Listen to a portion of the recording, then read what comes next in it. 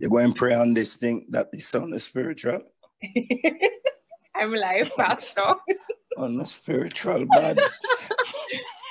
Good evening, everybody. Good evening. Good evening. Welcome to Talks with Yori. I'm so sorry for the late start, but my name is Yori Garrick, for those of you who don't know me. And today I'm joined with my pastor, Pastor Al Miller.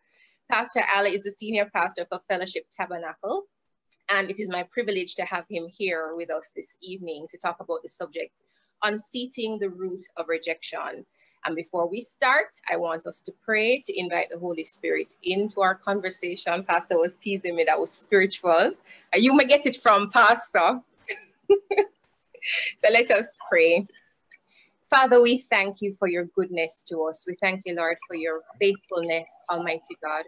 Lord, we invite you in to take complete control of this conversation, oh God. We ask, oh Lord, that you would speak. Holy Spirit, as we avail ourselves to you, Almighty God, as conduits, oh God, you speak through us, oh God. You give Pastor Al wisdom, give him direction, Almighty God. Give us direction, Lord God, for how you would want this conversation to flow. Almighty God, give him a spiritual download, a new download, Almighty God, on this topic of rejection, Almighty God. And I thank you for the lives that will be transformed as a result of this conversation, Lord. I thank you, Lord, for those who are on tonight, who will watch it back at a later time. I thank you, Lord, that healing has come, Almighty God, and that, Lord, your will is being done in our lives. And I thank you that the root of rejection is being unseated even now, in Jesus' name. Amen. So, Pastor. Yes, my love. Before we get into the conversation, I just want you to know that Monique is monitoring the comments tonight. So she'll feed any comments to me on any questions that may come in throughout the course of our conversations. If you see me looking at my phone from time to time, not ignoring you, I just making sure that we cover all our bases. Well, if you ignore me, I just feel rejected and then feel bad. So it will just give life and license to what we're saying. So I'll try and feel rejected badly when you do that. And I would never want to reject you, my pastor. All right, but seriously now, Pastor, rejection is something that all of us seem to go through. You know, when I was even posting the flyer for this conversation, I remember the scripture about Jesus in Isaiah 53:3, where it talked about that he was a man of sorrows and he was rejected. He came to his own rejected him. You know, and so even Jesus, as he walked the earth, was rejected. And all of us, from time to time, you know, some of us, I was also saying, you know, from the womb, some of us have been rejected. We've experienced it, you know, where we weren't wanted from, you know, we were seeds in our mother's womb. Some of us, different relationships. They're just different things that happen to us along our lifetime where we experience this whole thing of rejection. And you know, when we talk about it, because we talk about different things at church, you know, there are different things that come up. And one of the main things that comes up a lot of the time as a root cause of different issues is the whole thing of rejection. And so I thought it important for us to have the conversation so we could understand what rejection is, so we can be able to identify it and really just to distance ourselves from it, because it's something that happens. I want to say it's almost like par for the course. It's like natural for us to be rejected, you know, but it can impact us in so many diverse ways. And I want us to be able to identify it and deal with it so that we can have healthy relationships and we can be healthy moving forward, because it's so impactful. And you know, we respond out of rejection. We respond out of the fear of rejection. Sometimes we don't want to make a move. We don't want to say certain things because we're afraid that we'll be rejected. And so it's a very important conversation. So I looked up the meaning of the word rejection, Pastor, and I want us to talk about it. And rejection is really the act of dismissal of a person or a thing. You know, the person or thing is dismissed as inadequate or unacceptable. And so, Pastor, tell me, why do you think rejection is such a pervasive issue for us as humans? Wow. It is, I would agree with you, Yori, that it is a problem, and a very significant problem for, let me not say most people, for all people, all people. It is a matter of how we deal with it, or perhaps I should say first that how far down we are on the scale of rejection is not whether we are rejected or feel rejection. It is the degree to which we allow that rejection to affect us. And so let's just back up a little bit, and I think it perhaps will begin to grasp why rejection is such a pervasive problem for us as people. The fact is that rejection is common to man.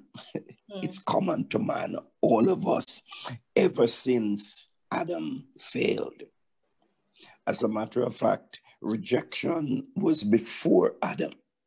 Rejection was what happened when Lucifer rebelled against God. And because of his rebellion, it created the war in heaven, the conflict. And as a result, God had to put him out of heaven. So that's really where we see the root and the base of rejection.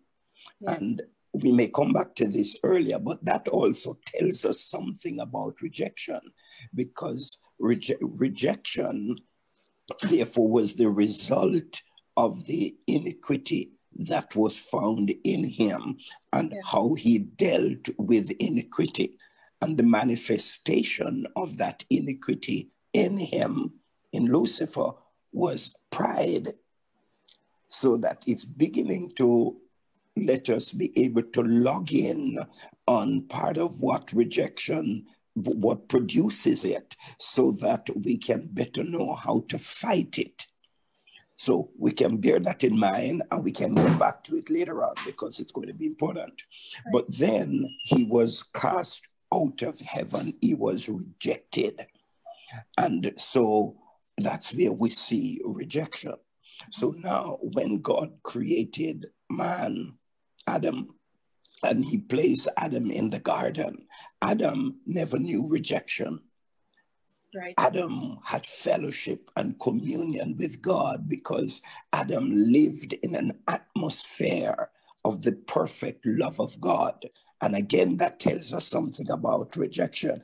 He was in an atmosphere of the perfect love of God, so he had no sense of rejection, no feelings of rejection. But when he was put to the test, and then when he disobeyed God, then he was put out of the garden because he was tempted by whom? By Satan, who was rejected. Yes. Because you see, so that Satan wanted him on his side. So therefore, Adam, then once he did, he and Eve was put out of the garden, so they were rejected. So all children of Adam was born in rejection. So all of us suffer the rejection. So it is the place of beginning and the place from which we must move from rejection. And we have to talk about what are we moving to. Yes. See, so we have to move from this place of rejection. So it is pervasive. And I would want to say then that when we were born, as if you could look on a platform and say that we were all born on a platform of rejection. All of us, that's the base, the foundation on which we were birthed.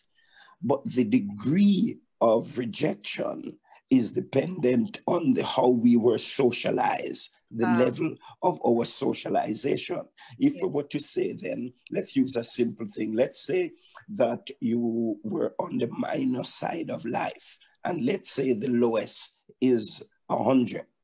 Or we could make it 1,000. But if we say the lowest is 1,000, so we are at, 100. Let's stick with 100. We are minus 100.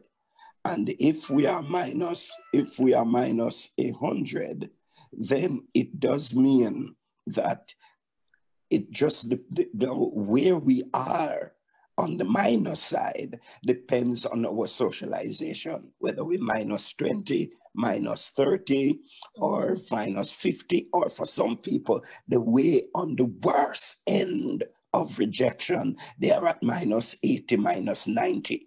And so the whole of that gap of the minus side of life has to be filled. And that's the challenge, because we go on to try to live, but we are living on the minus side of life, and that's negative. And so it only produces negative responses. So we have negative emotions, negative feelings, negative relationships, negative contacts. Everything becomes negative as long as we continue to operate on the platform or on the base, the foundation, if that's perhaps a good word, on the foundation of rejection. Once we're on that foundation, we are going to experience the problem negative, negative, negative. So that's kind of the origins, I think, of rejection and why it is so pervasive in all of our lives. So we have to fight to overcome it. To Jesus himself, because what? He was rejected. Man, so all men face rejection, but now it is how do we deal with it? How do we allow it to affect us? It was never, well, put it this way, God does not want us rejected, so therefore there must be some options, because rejection is negative, and we were not created to live and to operate on the negative side of life. We are to operate on the positive side of life. So you would say then, Pastor, because Lucifer experienced that rejection from God, he wanted Adam, and then because Adam was now supposed to be setting things in order, God created Adam and Eve to set the thing in order that Lucifer had messed up then. Correct. So because replacing him. And replacing Lucifer, right? Yes. So because the rejection, it comes with all of these different feelings. So it comes with the insecurity, and it comes with the jealousy, and it comes with all of these negative emotions. And so because he experienced that from God, and here is now this replacement. So you're replacing me with Adam. I am going to make him feel it. So he came and he tempted Adam and Eve to sin against God, because he knew that once they disobeyed, the consequence would be their rejection as well, because God is holy. Absolutely. And it would now push them on his side. On his side. Yes. And so he would now become the controller. So that that platform or foundation of rejection, he is the boss of that foundation. You see? So anything that is developed, built, or born on his platform, he believes he has a legal right to whatever is on his foundation. Yes. So then he can attack us at will. And some of the stuff you mentioned and all the other negatives, that's what lets in all that negative into us, because we are on Satan's platform, we're on his foundation. And so he says, I have legal right to come in and mess you up, let you feel sad, make you miserable, because it is opposite. Perhaps it's a good time to say it's because, like we say then, that because Adam was in an environment of love, then he felt no rejection, because rejection is to not feel love, wanted, valued, accepted, all of that kind of stuff. And so it's the opposite. It really then almost turns to be the opposite of feeling loved and wanted and accepted. And Lucifer rules that area of our lives. And that's why we have to fight it rightly and absolutely. If not, it continues to be a major problem with us. And you notice what it affects? Our relationships. Yes. It's our relationships, you know, our personal life and our relationships. So that makes it critical. Yes. When I was doing some research on the topic, Pastor, interestingly, I saw where it says psychologically, the same brain receptors that go off when we feel physical pain, like if I cut myself or if I fall, are the same receptors that go off when we experience rejection. I thought that was very telling. Yes. You know, because it's so hurtful when you're rejected, especially by people who you believe should care for you, should value you, should appreciate you, should want you around. When you experience the fact that they don't want you, they don't value you, they don't want you around, it hurts just like a physical cut. How do we, and you know, you hear a lot of things. You hear like rejection is redirection, rejection is God's protection, and we hear all of these cliches that are true, you know, because, you know, when you're rejected by somebody else, there is always someone that will accept you. So there is truth to it. But even though there is that truth, how do we get to that place though, where we really embrace that it is God's protection, it is, you know, God's redirection? Because in the process of being redirected is the pain that I have to face. And it impacts how I relate to other people. How do we get to that? We first have to ask or say to ourselves, why the pain? Why is it such an emotional pain as it is a physical pain? And I believe that is because we are created to be like God. And God is love. Yes. Love is relational. So we are relational beings. So anything that affects our relationship affects us.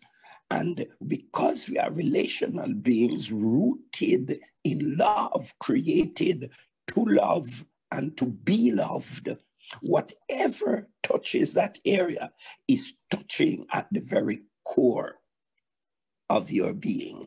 Yes. And so you're going to feel it. We're going to cry out whenever we feel that rejection, because that's our life. Because life is about relationships. So whatever affects relationships hits us at the very center of our being. So I think that's why. Just repeat from me again the question you were asking. I was saying, asked just before I read. Yeah, I was saying, you know, because we it is so painful, and we hear that it, you know, rejection is God's protection and redirection and all of that. But how do we get to that place of really embracing that as truth? Because we are feeling this pain. And I don't think it makes sense that we try and sugarcoat it and pretend like we're not in pain. We're feeling the pain. How do we get past it? How we get past it? Do you believe that the part of that comes from, first, let me say, because rejection is this negative side of life that creates all of this pain. When we are on the negative side of life, it is, and we are feeling this, it's because we are now reaching for that which we think we are missing, we are lacking. And what is it we are reaching for? It's really the upper end of that scale, or the opposite end, which is acceptance. Yes. So it is a striving to be accepted, so that when we are accepted, we feel loved, which is what we want. We feel loved and wanted and special. So it is acceptance that we are looking for. So if acceptance is what we desire deeply, so that we feel loved and cared for and supported and valued, etc., then to begin to deal with the issue of rejection is to grapple with the issue of acceptance. But what we are doing, because we were rejected by God because of our sin and what it caused, then what we need is acceptance. But that now is a way that's going to affect how we think, etc. Right. So because acceptance is what we are striving for, we now have to develop a mindset that a mindset that says or recognize that we have been accepted. So we are there striving to get acceptance. That's what we are looking for. That's why we are going through what we go through and feel all the pain, because we are rejected. Now, when we are accepted, we no longer feel the pain of rejection, because you now feel valued and you're at peace with yourself. So it is, I like to say that acceptance is what I call the lifeline. So when you stretch up, trying to get a hold of acceptance, that's your lifeline. And when you hold on to it, you deep breathe. I now feel loved, I feel wanted, I feel valued, and it is important. But how does that happen? Ideally for us, it happens in little ways when people around you make you feel good. And they, what we would say, they big you up and they adore you, like family and friends and so on. Then you get the feeling of acceptance and you feel love, and it is not as painful. When you have it is when you come across those persons now who don't treat you as these few people you like, or who like you, treat you, but they're always putting you down. They're letting you know that you can't do this, you don't match up, you don't have the gift, you don't have the ability, and all of those thoughts begin to fill the minds. And so our anxiety level and fear level and panic really just begins to overtake us. Yes. But this is why the beauty, and I know that all of your viewers may not particularly buy into this or fully understand it, but nonetheless, I've got to say it is that which works the best. Yes. It's really when you come into a relationship with God, yes, so that you are now born again of the Spirit of God. But yes, you are now born again. When you are born again, you are born now not on a rejection foundation, has been your history in your first birth. You are now born again on acceptance, on the lifeline. So you are accepted. And it is the truth that we now must begin to believe, that I am not living, striving for acceptance, yes, but I now know I have been accepted. I don't have to prove anything to anybody. I am it. So that now, whereas before why you weren't feeling accepted and so on, is because you placed your value on what you do. It was about performance. So you have to do everything just right and perfectly to satisfy these millions of people in the world. Each of them think differently and have different expectations of us. And if each of them don't just accept us, man, we go berserk, because yes, to be accepted is such a priority. But when you are born again and build a relationship with Christ, and something, what? The God who created me, he has accepted me. Now, amen, he says, I have worth and value. So I'm no longer working for value. I am valued. Because what we must now begin to realize, and people who are listening to us and struggling with rejection, part of the answer begins in recognizing that you have value. And your value, this is very important, Yori, your value is not on what you do. Your value is in who you are. So the fact of your being gives you value. You didn't have to do anything to get it. The fact that you were born a human being in the image and likeness of God with gifts, talents, and abilities, you have worth and value. So somebody who don't value you, they are the ones who have a problem, because they don't know value. But you have to know that. You have to believe that in yourself, so that you're not intimidated by what people say, by what they do, and how they treat you, simply because you know the truth. And the truth then sets you free. What is the truth? I have worth. I have value. I have been accepted.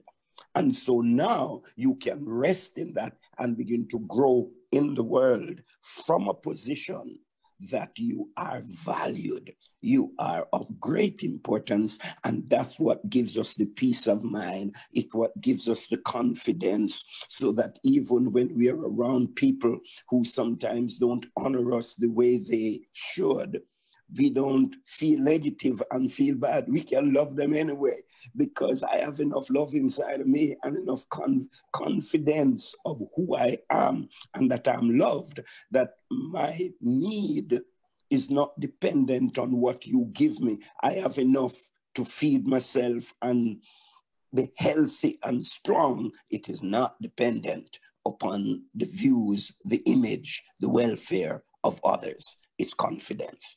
And that's the key to begin the process of fighting it, changing the way we think to find a place of acceptance and latch on to it.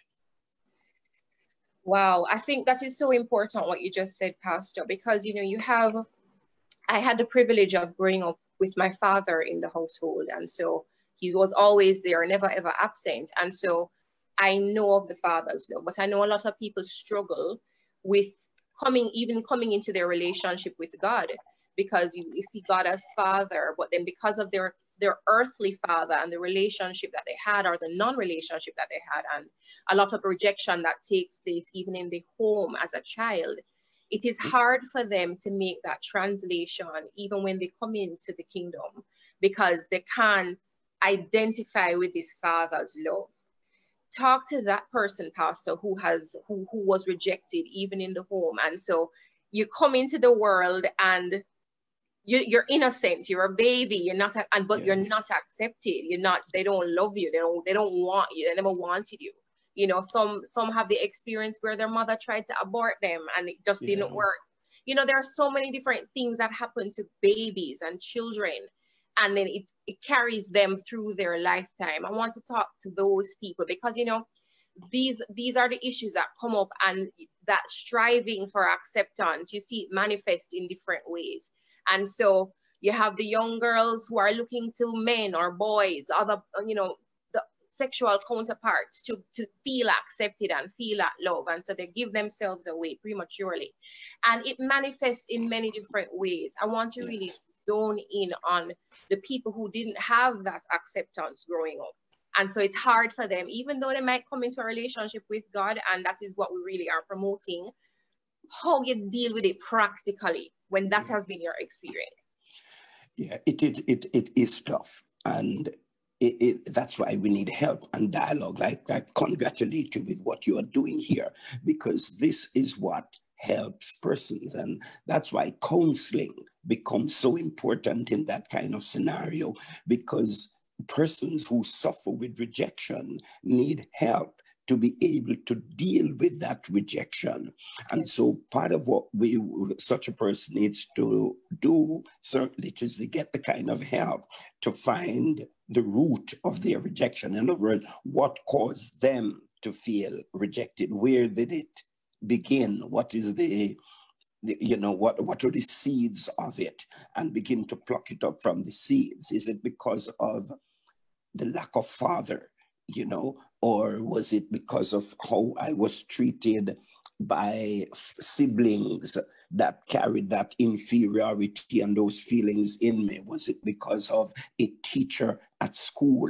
Like, I dealt with someone recently who they had fairly good family love, but yet when they went to school, something that the teacher said and then kept on drilling into this kid, that therefore created this feeling, this deep sense of rejection, a sense of failure.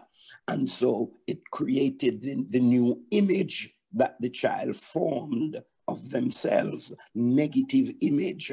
And that imagery is then what they have grown up, that now they are 35, nearly 40, and is suffering from the wounds of that negative image, not believing in themselves, in their worth and their value. So I certainly want to say that persons who feel that way and go through that is to say, come on, that information is not true. You have worth and value. You must know that your value is not in what you have or what you do. Your value is not in your performance. It's not because but I don't have the gifts like Tom. I don't have the talents and the abilities like someone else. Because the world system of chapters into placing value or consider ourselves of value based on what we do on our performance. But no, that's not the essence of value. Value is in who you are. And so I say to each person listening, look, you were made in the image and likeness of God. And when you think about God, what is God like? God is good. God is wise. God has knowledge. God has power. You name all of these. This is how God is. God is love. And therefore, you are who God created you to be. That's who you really are. And therefore, you've got to begin to believe that and accept that I am. Look in the mirror and tell yourself, come on, you are fearfully and wonderfully made. Tell yourself you are beautiful. Your beauty is not comparing yourself to some Coca-Cola shaped person, bottle shaped woman somewhere. That's not really where your value comes from. Your value is in your person, in your character. You would never have been born if you did not have value. So the fact of your being in the world is your evidence that you have value. And you do what you do not to be valued. You do what you do because you have worth and value. So it is my worth and value that gives me the capacity to live. Just to be able to get up every day and live and talk and communicate and do the things you do. You're telling yourself that, no, you're not like that, you're no good. You are good. Look at what you are doing. Look how you are communicating. Look how you are sharing. And you have gotten on. You have made it through life. You have been to school. Some of you have not just been to school, you have been to university. You have come out. You are in a good job. Come on. You could never have made it there if you did not have value. You perhaps didn't go that route because that wasn't your heart, but you are skilled.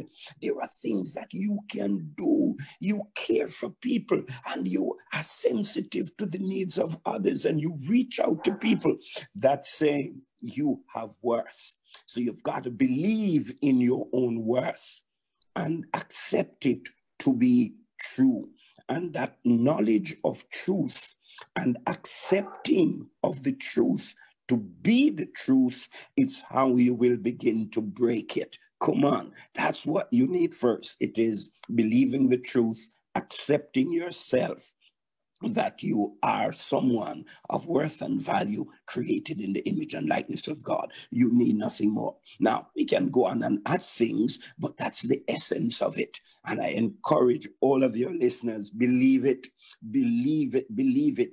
And so what you have to do practically now is to talk to yourself. You got talking truth to yourself and keep repeating it. And don't keep stating the negative, because we create our world by our words. So if we keep telling ourselves, no, I can't do that. No, I'm not good. No, I'm not like that. I can't.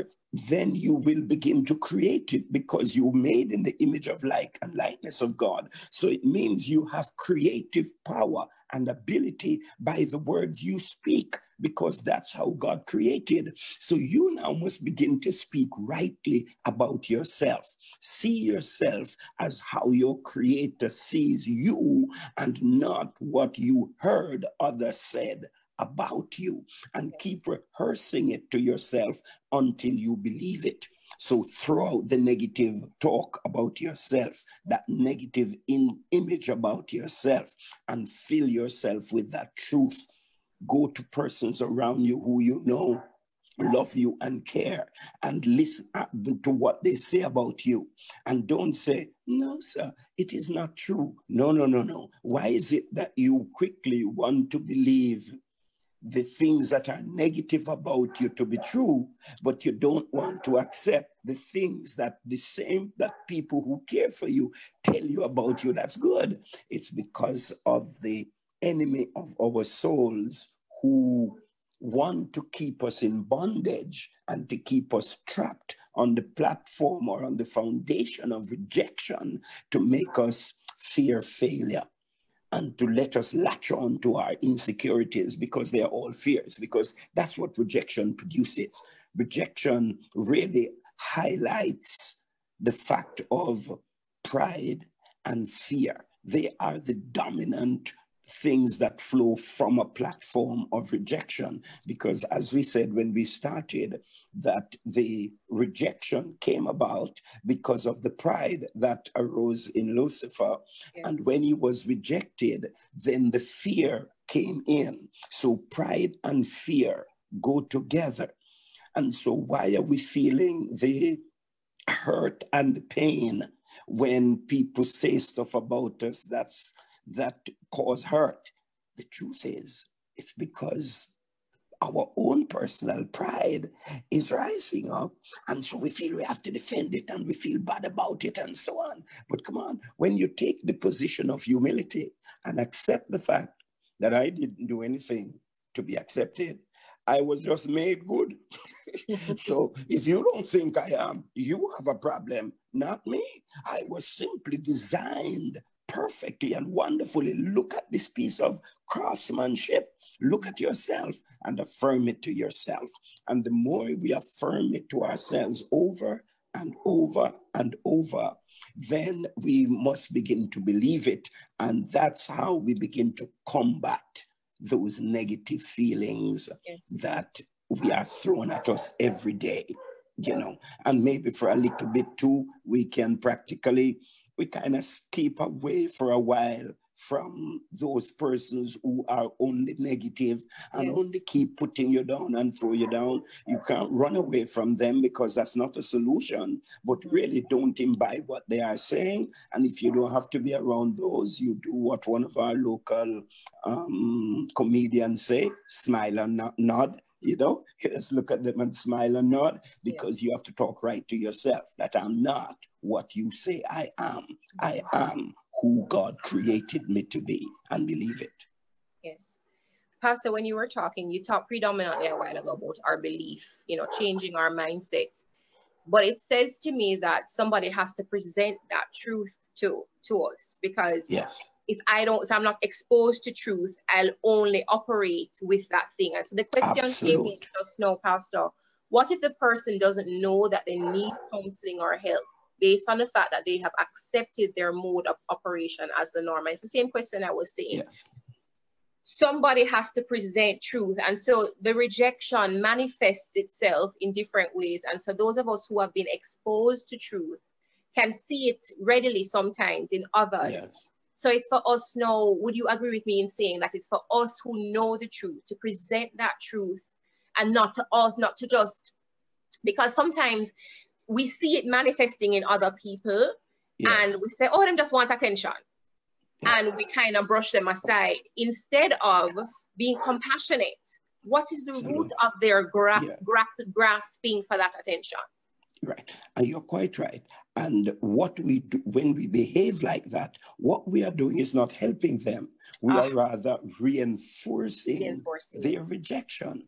Yes. So we do have a responsibility, each of us, that when we come across persons who have this negative view of themselves and suffering with rejection, they need our affirmation, because they have concluded an image of themselves that they can't see, because they have said, this is who I am. Yeah. It's going to take a lot of work for somebody who begins to say, no, that's not who you are. That's a mask that you are wearing. Come on, take off that mask, because that's not who you are. You were fearfully and wonderfully made. You are precious. You have worth. You have value.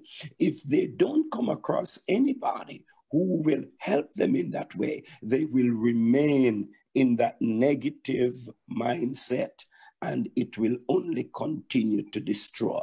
That's the truth. You know, if they don't find somebody who can help them, or it would mean they would need to read something or see something that awakened them, but they would need some external awakening. Or if it is internal, they must have a dream one night or somebody tell them. But if there is not something that comes to show that there is another way, they will continue in that and keep wondering why I can't get on with people. Why do I always have relational problems with others? It's because of the insecurities and the fear from the root of rejection that's present in their lives. And so if one is unsure whether or not I have rejection problems, you only need to look at your relationship with others. If you don't have a lot of friends, you are a loner, or you only have one or two persons who you relate to, and you get offended very easily, you always feel pulled up, put down, and you pull away in a corner, you have a serious rejection problem. Yes. If you always think everybody attract me, you know, they are speaking about me, and you walk in a room and they go quiet and you say, yeah, it's me the thing. And you have a serious rejection problem that needs help if you're going to become your best self. Yes. It's necessary. Yeah. I have personally experienced that, Pastor, in different ways. And it really took a coming to Jesus, you know, different experiences along the lifetime. But you see it in your relationships when the relationships are not working, and you are the common denominator in all of these relationships. That's right. You go to work and you have problems at work. You're in the friendships and you have problems in your friendships, and in a marriage or whatever. And you see the issues in each of these pockets, and you are the common denominator. It takes a real honest look. You have to take a real honest look at That's self. Right. Absolutely. What is happening? What is at the root of why I behave the way I behave? And how do I get the healing from this? Because it's healing that we really, really need. It's healing we need. And the problem, the unfortunate thing is the subtlety of the enemy of our souls. Yes. He wants us to think that the problem is them, is how they treating me.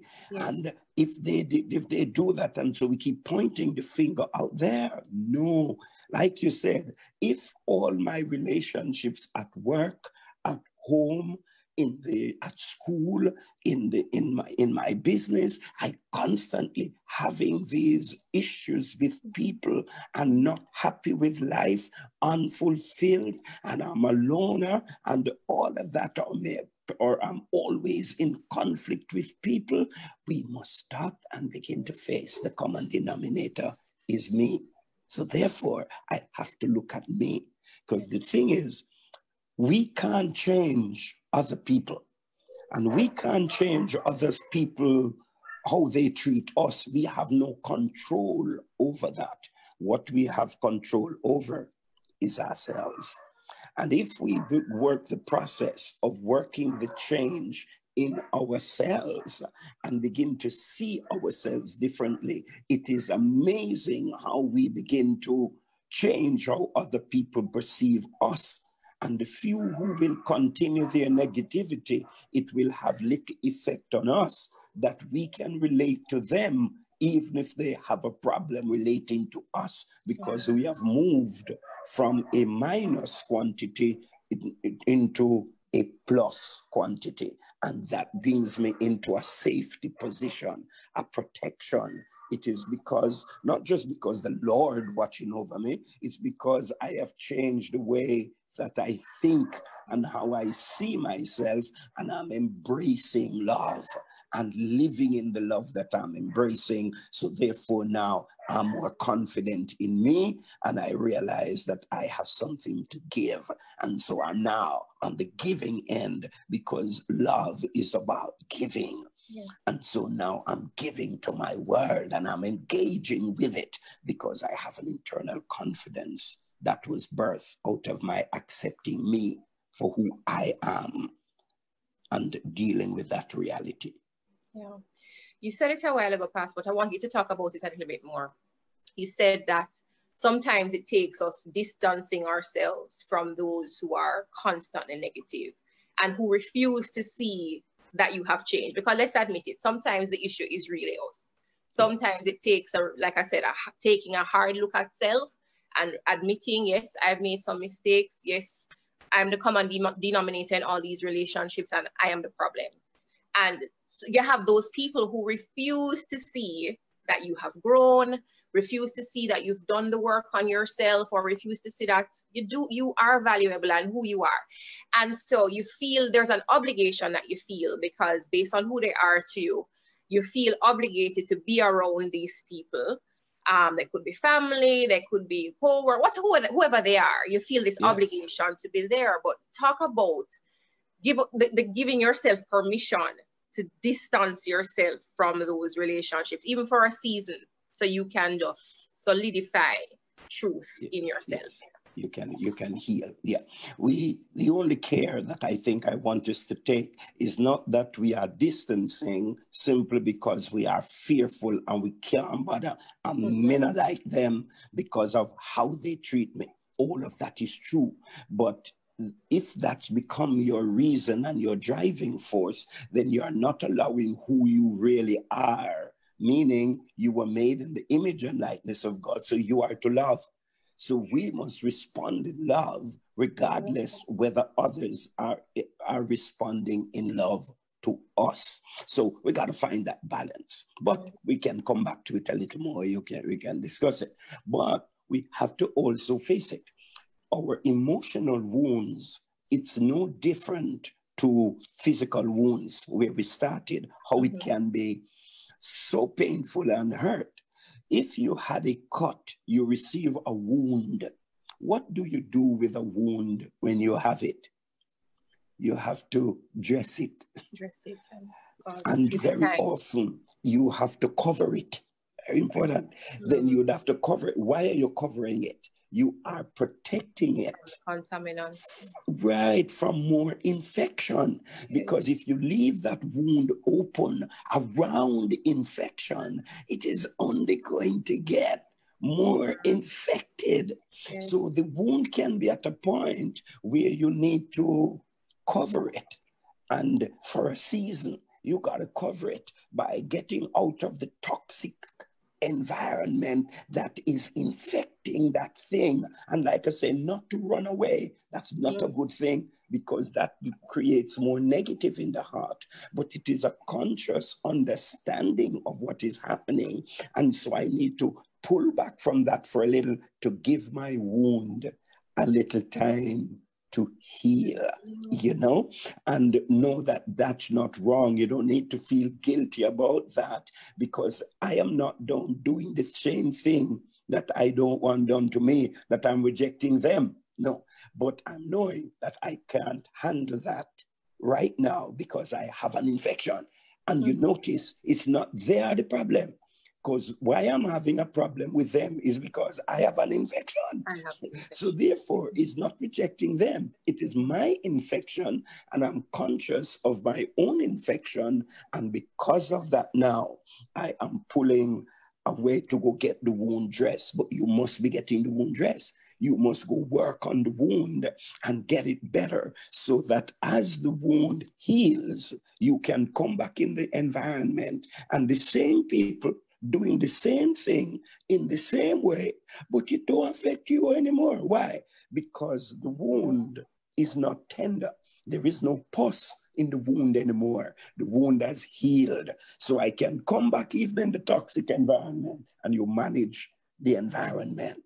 Because now I am pouring out love, because I'm not feeling a lack of love and craving it. So I have to get it. Now I'm full. And so now I have enough to give. So I'm now pouring it out, man, and you're in control of the situation. I tell you the truth. I get excited sometimes when I'm around the people who I know have rejected me and used to reject me, and think that Me no know nothing, and me no have no value. And I can get around them now, and I see them, and I can smile and nod. And a couple of them are hypocrites, and you know they are being hypocritical because they still think you are this and you are that. But it doesn't bother me anymore because I know who I am. I know what I have done. I understand it. So I do not allow their external behavior to inform me. I have to be informed by the truth that I know so I can live around those who would want to throw the negatives at me, but I'm not buying it. I'm there. It is like my mother, you know, she was a little stoosh. So my mother used to say, it is like, no, two statements she used to make. She used to say, I'm not affected by that. It is like pouring water on a duck's back, you know? So we've got to can accept it that it's like pouring water on a duck's back. You just let it roll off you because you know who you are. Because we must just turn and begin to love them. So in as though they are being negative towards you, you can smile and you can treat them right, be to them, because you just know that is because they don't understand. Because some of it is their own insecurities, their own fears, why they are treating you that way. Because if they had overcome their fears and their insecurities, they would find it easy to accept you for who you are. So when people cannot accept you for who you are, it is also an indication that they have a problem. Yeah. Because they can't love you. They are suffering from their own insecurities and their own fears. So we've got to do that sometimes. Go get yourself medicated, man. Pull away from the infections, cover the wound until the wound heals. And once it's healed, you're back again, ready to take on the world. Wow. Pastor, one of the things I admire most about you is your love for people. You know, that's one of the, other than the word that you preach and all of that, I love how you love. And, you know, when you were talking a while ago, the question came to me. I know that you've experienced a lot of trial as you have, and as rejection. You continue to say yes to the Lord. Yeah. Can you talk about your own experience with rejection? Because sometimes we have a feeling like, because you're a pastor, you don't go through stuff. You know, you're so spiritual and you're above it all.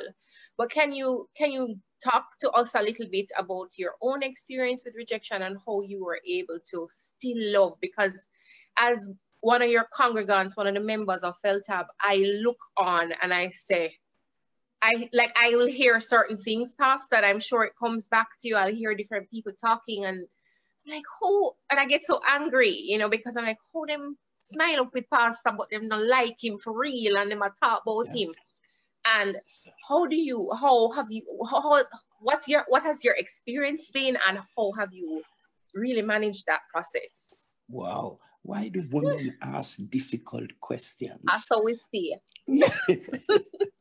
No, but Yori, that's real, because we live in a world that evil is present, but let's not just say evil now, where love is what God intended.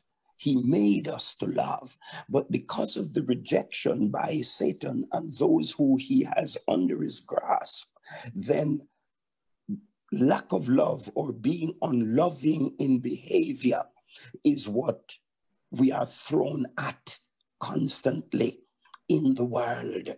And people are not loving towards us. And this is why we have to deal with this issue of rejection.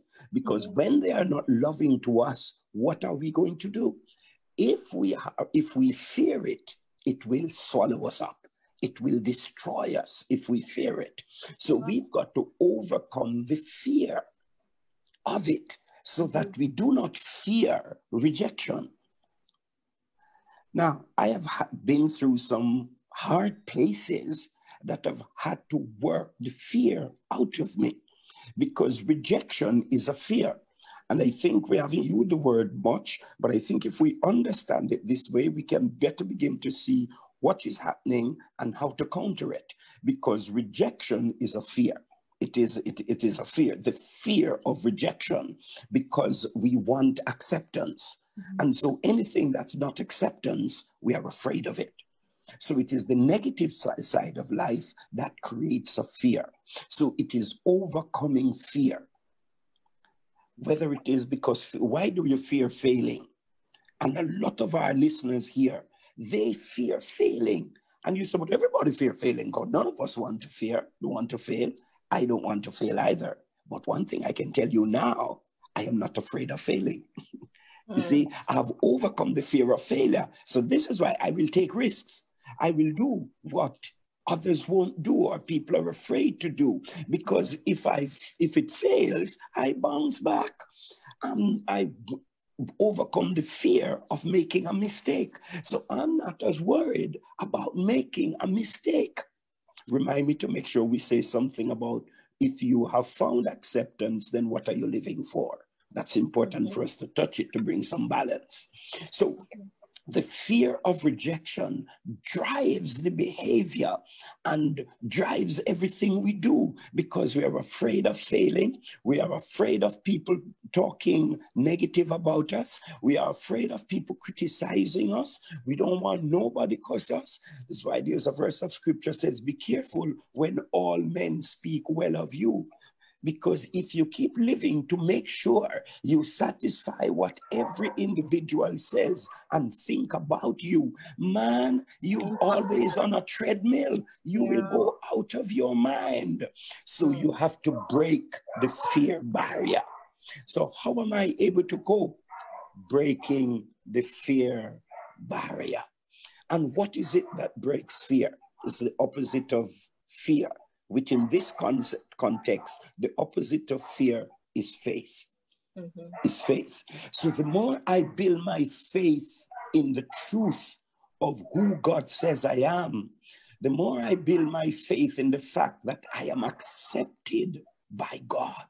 And so I'm striving to please God, to maintain the accepted, to maintain my position, not from fear, because I know I'm already accepted. So my performance is not to get accepted. It is something else that I am after.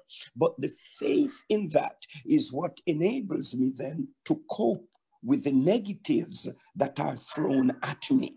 The way people see you, the way people think about you, because they have drawn their own conclusions. And I have to accept that they have a right to have their opinion, even though their opinion is wrong, their view is wrong, and they are saying all these things about me. So what the scripture says is, you just want to be sure that the things that people say about you is not true. You know, and when you know it's not true, you have to have enough confidence in that knowledge of truth so that you hold on to that and don't despise them. You don't curse them. So that is why it helps me to can love my enemies, embrace my enemies. I know people, I have people around me regularly, people I have to contend with who, like you say, in front a dog is miss a dog, but back a dog. And I know that they call me dog, back a dog. And they have all things that they are saying and that they are concluding and they're criticizing and eating. But my job is to focus on being who I am. Who am I? I am like my God. And my God is love. So my job is to love them. So I focus on loving them and don't focus on what they are doing to me. So it's like pouring water on a duck's back. Yes, you just let it run off, man, and keep loving them and treating them right, because that's what pleases my Father.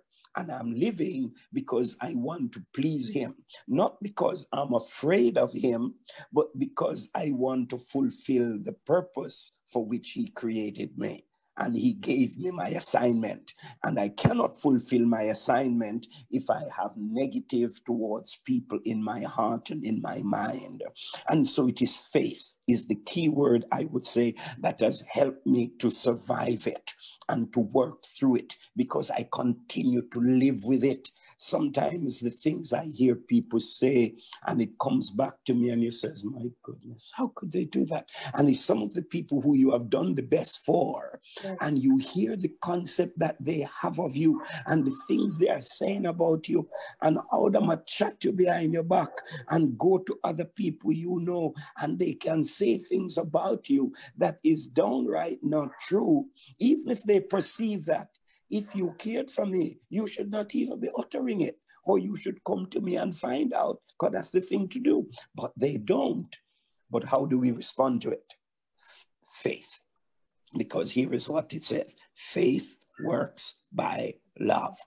And so it is that love of God. The more the love of God fills us, because that's who we are by nature, then our faith level rises, and our faith level makes us fight the fear. So we are not fearful. And that's what helps me, Yori. I'm not afraid of what people are saying.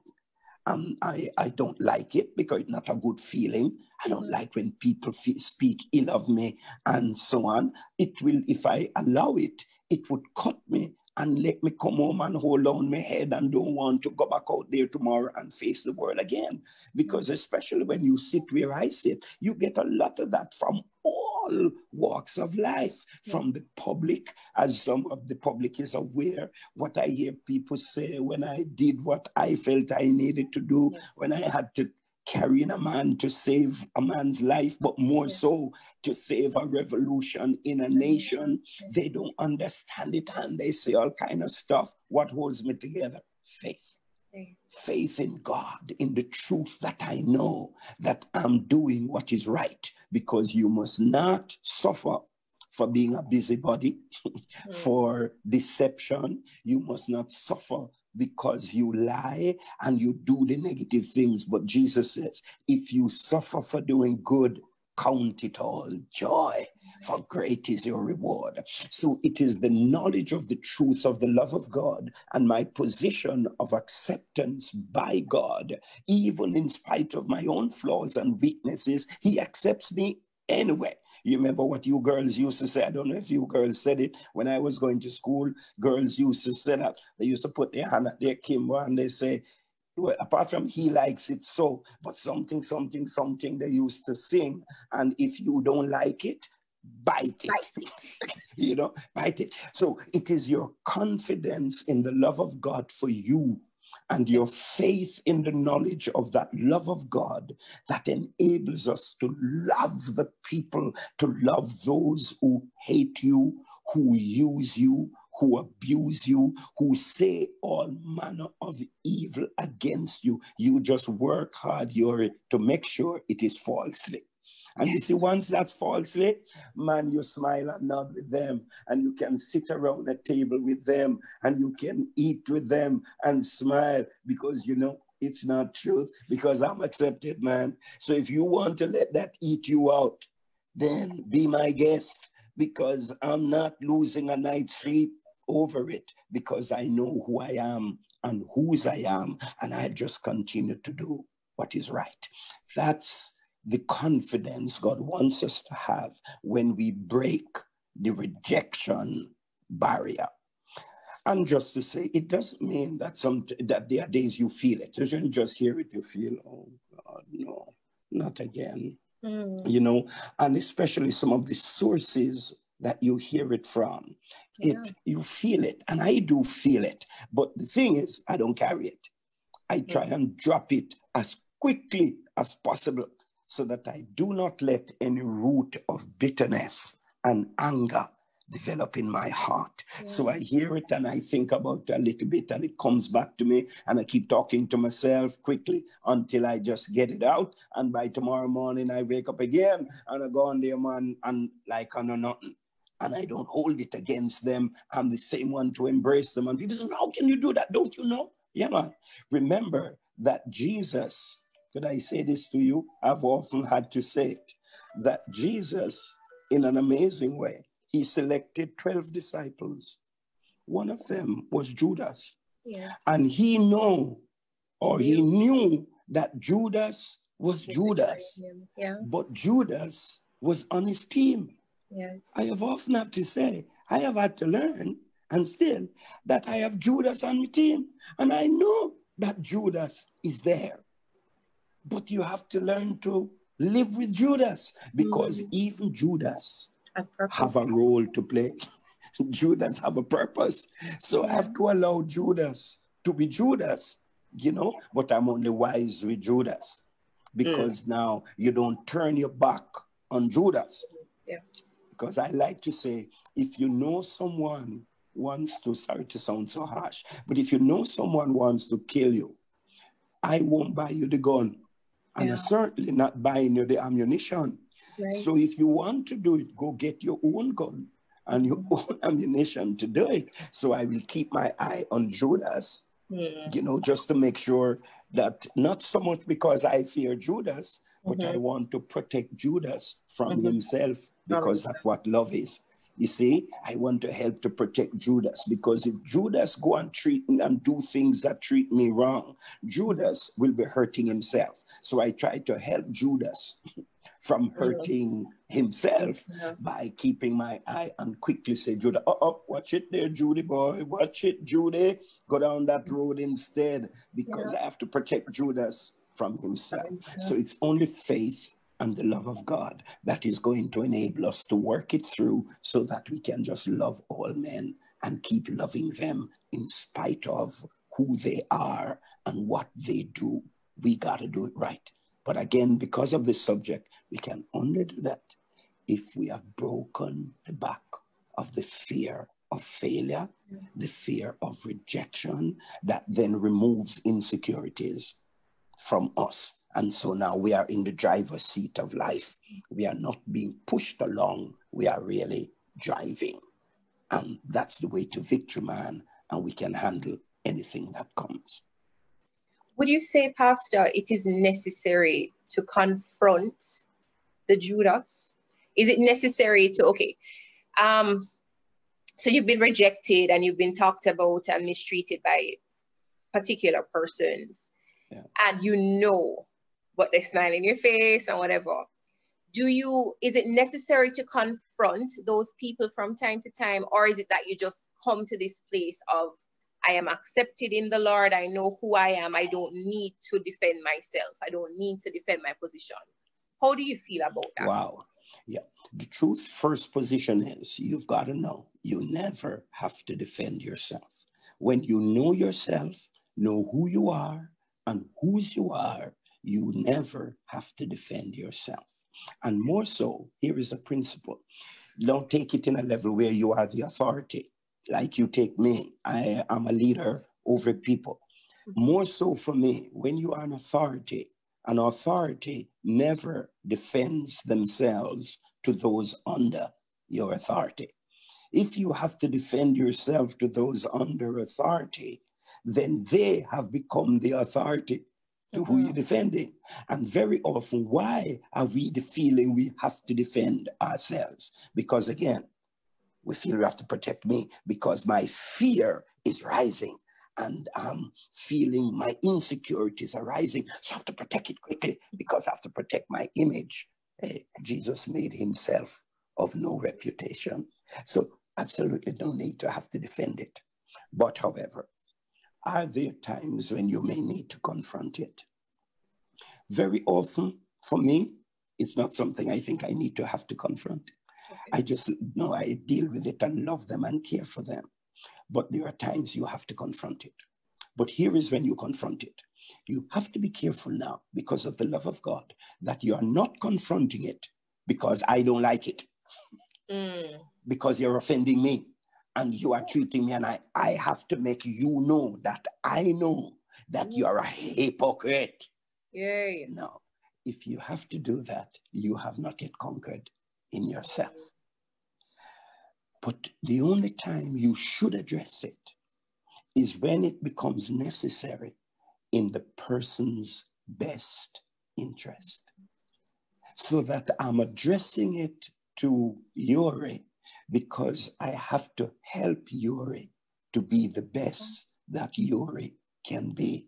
Because if Yori continues in that way, it will detract from the best of Yori. So if it is not in a way to help the person, to improve them in their best interest, don't touch it. And you can't always, if it's somebody you have around you all the time, you can't be touching that every day because you're only irritating them all the time. So you're an irritant. So you got to have the maturity where you can leave it. But there are occasions when you may need to touch it, but you're only touching it in their best interest. It's for their benefit. Then it's permissible and it is right. Because if you, as you said that, and even I'll have Christians, but no, sir, you have to. You notice Jesus never said anything to Lazarus. He never confronted Lazarus and directly and given him any bad face. Judas.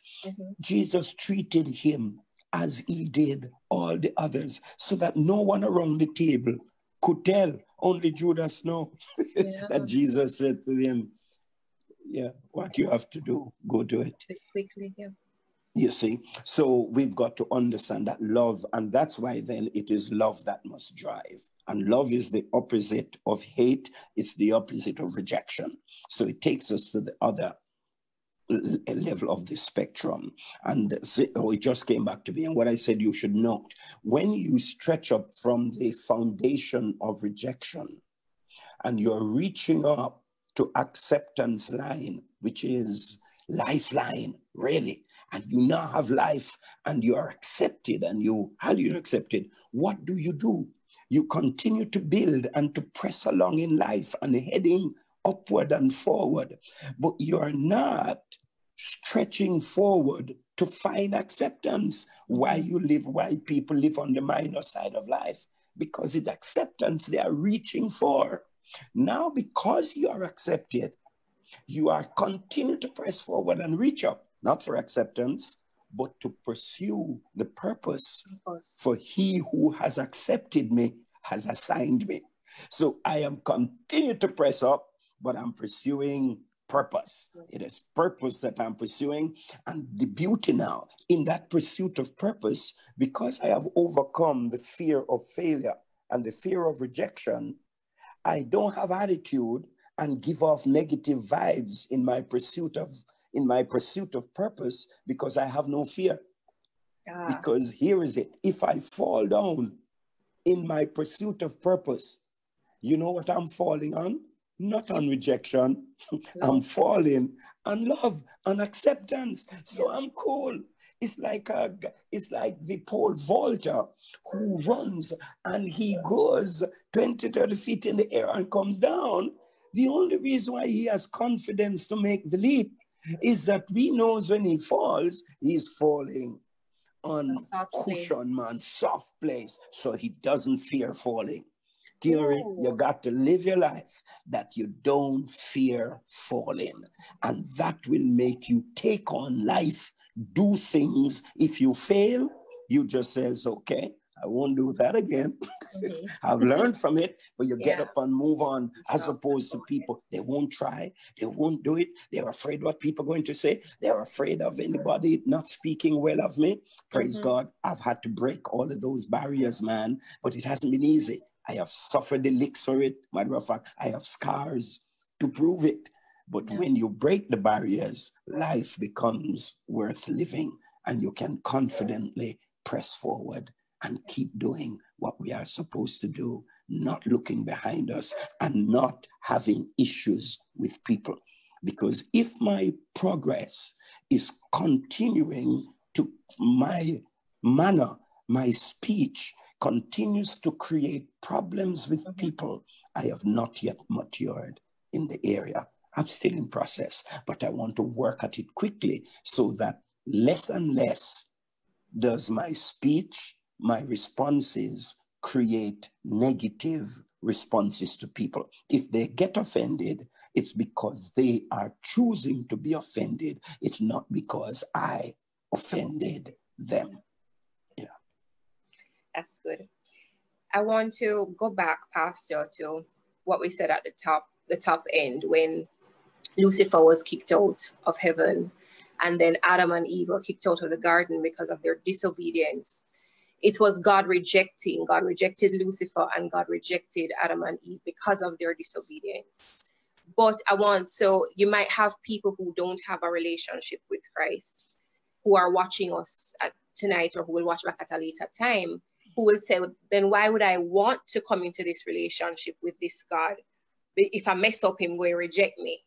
If I mess up, I don't have that comfort, that soft place, because he's so harsh. Talk to those people, Pastor, who may have that mindset. Good. And and talk about what he put in place for our acceptance. Thank you so much for that, Yori. We want to say to all such persons that was the beginning. That's what caused the evil to have come. Mm-hmm. That's why man was rejected, because of his susceptibility and yielding to that evil. But because God is love, and he doesn't want to reject, he is only love. He can only seek the best welfare of his creatures. So that even when we look back, let me just spare a word here, for even in the Old Testament, people see it and says, boy, how God judged them, how God did this. God only did it, not because of his anger to destroy, but because of his desire to correct and to draw, because of love. God is fully love. He doesn't have an ounce of anything but love. So that even when he chastises, or what we would call in the Old Testament, we see it as punishment, it is always to get people to do right. It is never to destroy them, because God says, I have no pleasure in the death of the wicked, but that the wicked turn. So it is always to draw them back to do what is right. So it's the nature of God. And so what he did, because he knew what Adam would have done, the word of God says that God made a provision for us. And this is why Jesus Christ came, which those who are not as familiar with the Bible, Adam, the first Adam in the garden in Genesis 1, and he messed up. But Jesus came, and the scripture calls him the second Adam, because he would start a new beginning for mankind. And so Jesus came as the second Adam, but he did not mess up. Where Adam failed, Jesus succeeded. He overcame. And so then in his overcoming, he satisfied the just penalty for our rejection of God. He satisfied that. So he was rejected for us, so that we no longer have to be rejected. So that now when we come to him, we are accepted. And once you are accepted, you can't be unaccepted. You are in. So he accepts us now in the love of God, by the love of God, and we are now become children of God. We are accepted. And so God only deals with us from a position of acceptance. So that when we, let's say, mess up, it's no longer, and this may be strange for some, we call it sin. No. When the believer mess up, it's no longer sin. Wow. We make mistakes because sin and evil becomes, and my sin matter was already dealt with in Christ. He has paid the penalty. So therefore, it is my error of judgment. And when someone makes a mistake, you treat them differently than someone who has a heart intent to do evil. Like I read a guy who once wrote, I think it was Sidlow Baxter, who wrote about sanctification. And he mentioned in his book that a mother in a cold country, they lived in a cold country. The mother came home.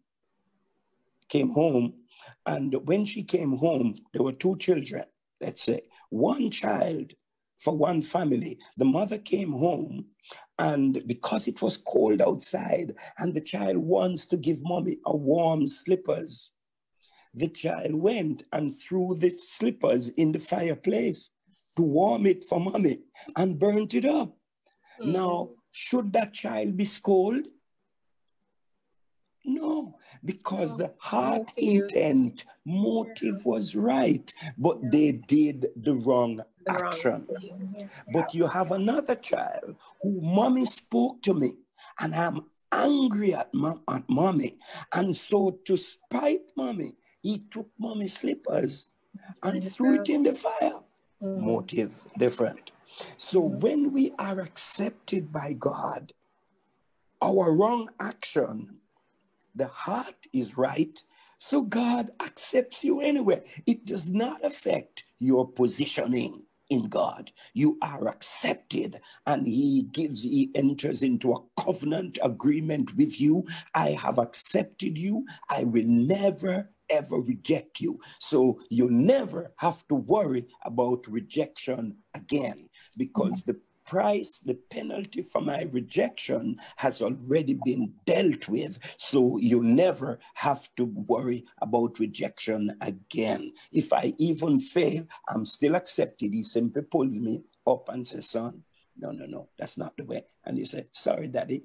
And he says, okay, son, run along, man, because you live on the lifeline, on the platform, on the new foundation of acceptance. But what I found that most people do, even Christians, when they came in their relationship with God, they did not start over again on the new platform.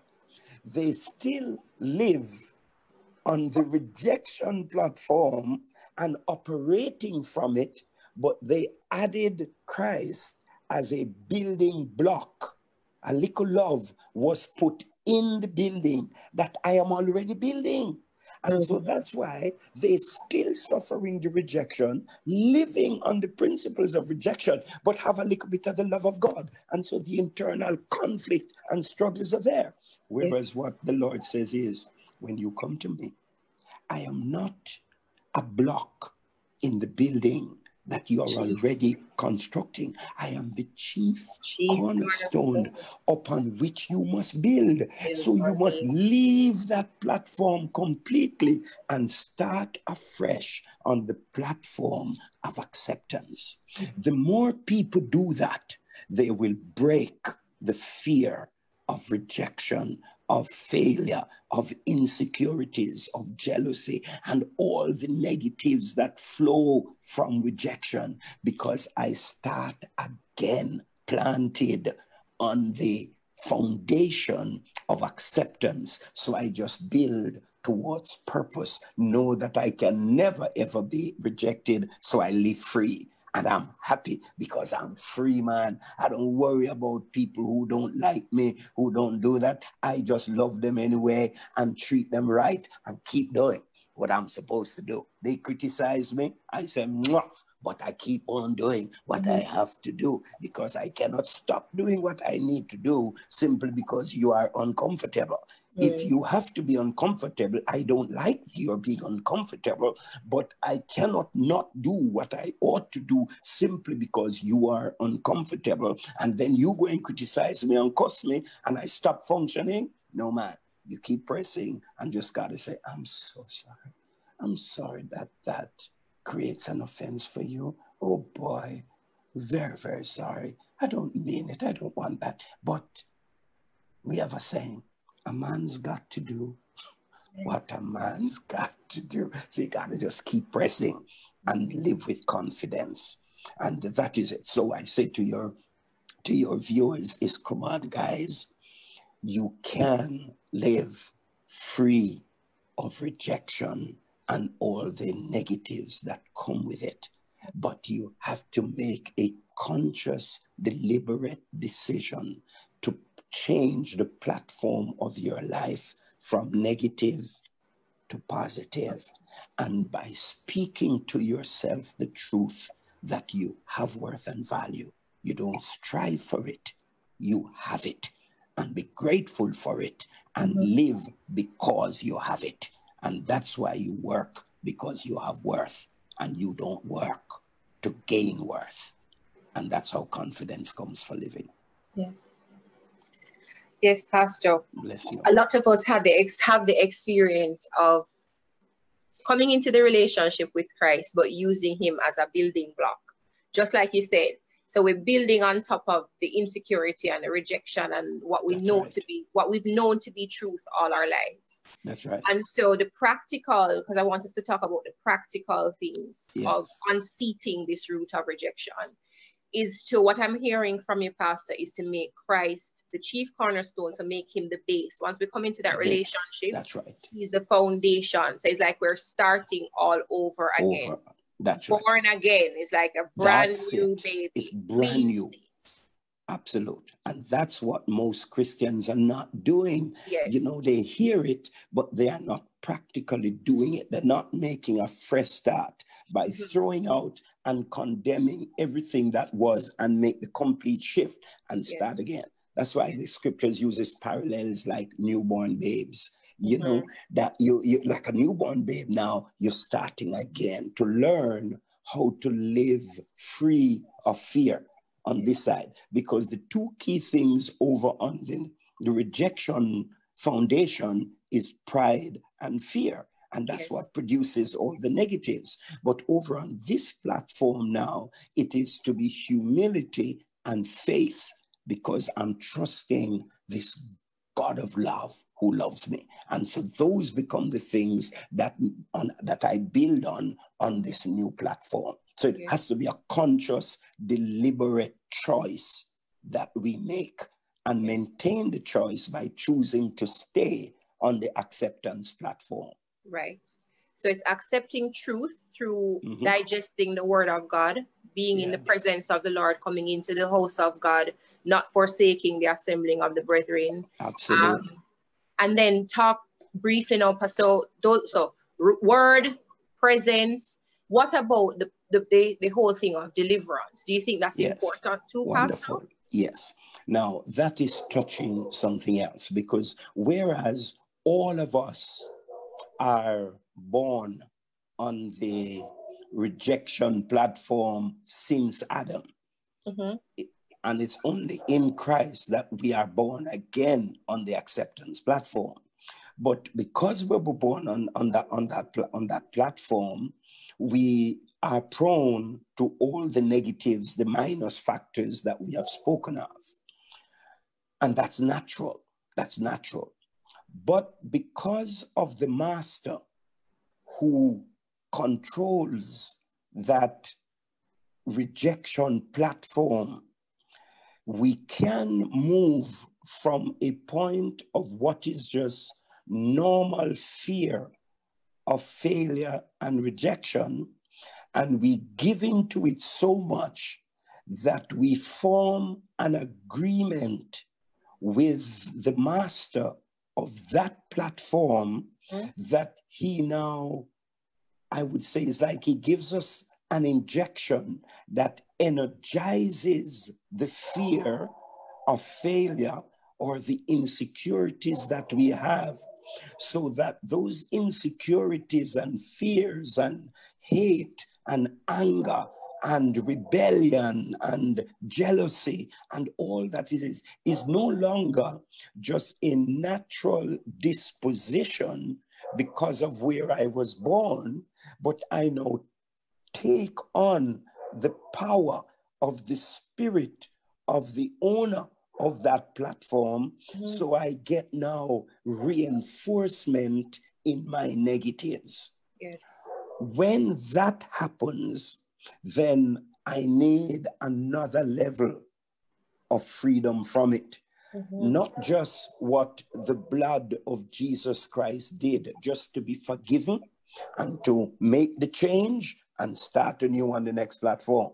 But I now need also to break free from the dominant control of the power of the master of that platform, that foundation on which I have lived all my life. He has me now trapped, my mind, everything, and he is now driving me. So I now need what we call in church circles deliverance. So it means that not only is the choice that I'm making to shift, but I also need to specially ask to break the power of this intense fears that I have. Yes. And how do you know that it is no longer just a natural fear that all of us have of rejection? Is when it is at a level where it is almost what we could call a compulsion, that I just can't help it. I am always angry, I'm latching out, I'm hitting, and all the effort that I am making, even though I have crossed over and think that I'm living on the acceptance platform, yes, but I am still driven by this, then I must begin to say, there is a possibility now that there is a greater power of control in this area that I also need to be freed from. And that's where prayer for deliverance becomes necessary, because I don't want to scare people, but the truth of it is there is not just my human soul that is dealing with this issue of insecurity, but I also have a spirit, an evil spirit that is assisting that weakness in me. So it's driving me with a compulsion. So all my natural efforts, I cannot seem to overcome it. And any habit, behavior we have that with all our efforts, even though we pray and commit ourselves to Christ and trying to obey the word, but we cannot overcome it, it is a good indication that that needs special prayer to break a spiritual power that is at work in that area of my life as well. And once that happens, then I usually find it's like once I break that power, because the complete work of what Jesus did on the cross not only took away our sins and forgave us of it and brought us into love, but it says that the Son of Man have destroyed the works of the devil, and he has destroyed principalities and powers. So he also broke the power of evil, that we could be free from the power of evil itself and also from the effects of evil.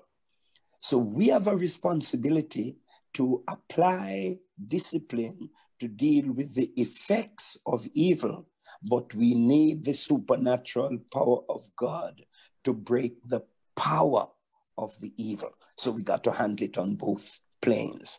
And Christ has already won the victory on both planes, yes, but in our application, we have to equally deal with it on both planes. You know, so that we really can conquer this thing, man, and be free of it. So deliverance becomes necessary in such cases of compulsion, compulsive behavior, and we can't seem to lick it. So I continue after years of being a Christian, I still can't get on with most people. I still get depressed. I still keep feeling that I am not good enough. Then come on now, accept that I might need to go get special prayer to break the power of this thing off of my life. Yeah. Thank you so much, Pastor. Very helpful. Pastor, as we close tonight, I just want you to give those who have suffered from rejection, suffering, some people are going through it right now, you know, and though we're talking about it, it just is such a reality for them right now. Encourage those people, Pastor, who are facing rejection right now, and then pray for us, please, as we close. Good. Really just want to say to you, as you're going through it, that we understand it. We have all been there. So none of us are exempt. So do not condemn yourself as if something is wrong with you particularly. No, what is happening to you is common to all people. All of us have had to go through it. So what we say to you then is simply come to God, because the power to break it is only God who can give you the power to break it. You can try hard and you can make some ground. You can achieve some things, but the truth is it's limited what you can do just by your own self-effort. If you really want to be totally free of it, then you need to connect to God. But no, you can overcome. You were designed to overcome. You were built for victory, not for defeat. So you do not have to live with fear of any sort. You do not have to live with failure of any sort. You can conquer all of it. You can overcome every type and expression of rejection and fears of every form. You can overcome it. I assure you, I have overcome it. I know scores who have overcome it. We have helped thousands to overcome it, and millions around the world have overcome it. Therefore, you can overcome it. Be confident you can overcome it. But it begins with just a heart posture of humility that's just acknowledging it first. That, boy, I have the problem and I want to deal with it. That's where it all begins. Once you acknowledge that you have the problem, you want to be free of it, then you simply come to the God of the universe who loves you with a perfect love and who built you to live in his love, and say to him, Lord, help me. And once you just utter that word, Lord, help me, is present to help you. You need nothing more. You don't have to meet any criteria. You don't have to become perfect. You simply need to say, Lord, help me. And if you ask him to help you, he says, I will be there and I will help you. And so if you want to pray with me now and to just ask him to help you and begin the process. It's not the end of a process, it's the beginning. But every journey of 1,000 miles, they say, it begins with the first step. So make this first step to say, Lord, help me. I want to be free. I want to find a place of acceptance and live in it. And he will help you. So pray this prayer with me, and then I'm going to pray for you. So just say, Eternal God, I come to you today. I realize that you have made the way that I can overcome rejection and all the negatives that come with it, that has dominated my life and have created so many problems in my relationships, in my career path, in my ability to be truly successful. Father, I acknowledge it. Say to him now, Lord, forgive me. Yes, Lord, help me.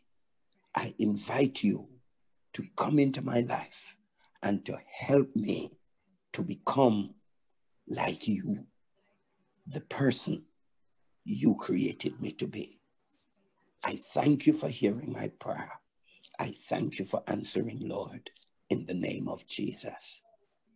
That simple, sincere prayer initiates a process. Now you have a responsibility to continue in the direction that you want to go. It's like a journey. When you leave, you have to decide where you want to go and turn your mind and your thoughts in that direction and get up from where you are and move in that direction and keep on going in that direction. If you don't, then the desire to get to your destination by itself will never get you there. You got to get up now and go. So start moving and going towards it. I'm going to pray for you that the Lord will give you the strength that you need and enlarge your capacity, that you will be able to take the journey and succeed, because you were built for success and not for failure. You were made for victory and not for defeat. You can overcome anything and everything. Believe it, and it will work for you. It is what you believe that's the key. So let me pray for you. Eternal God, in the powerful name of the Lord Jesus Christ, your Son, who you sent into the world to break the power of evil to remove and destroy the works of evil, the effects of it on our lives. We thank you for that, Lord.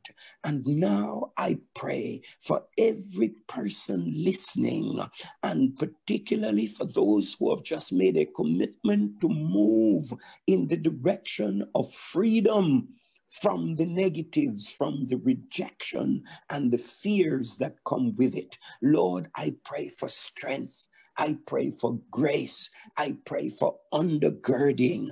I pray for a rich sense of your presence to come to them right now where they are. Let them realize you are a personal God who takes personal interest in the personal affairs of their personal lives, because you care. You love us with a perfect love. So let your love fill the hearts right now. Let them sense your presence, the weight of your presence, and reach out to you in simply praying, because prayer connects us from the natural realm to the spiritual realm. So help them to echo and the prayer sincerely from the heart, and they will find that you are there. So draw near to them now, I pray. And those who are particularly oppressed by the forces of evil